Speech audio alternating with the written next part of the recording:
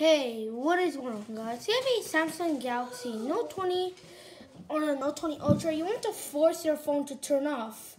Maybe because you have some difficult issues with it, you want to turn it off and then reboot it. Like, you want to turn it off and then turn it back on. Or maybe you just want to turn it off, but you forgot your password. This is what, if you even want to force your phone to turn off, if you want to turn off your phone, this will happen.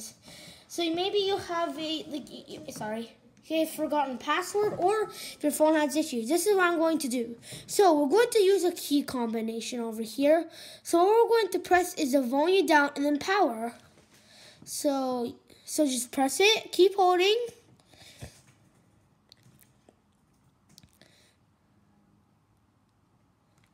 And that's it. Your phone is turned off without using the password. You see?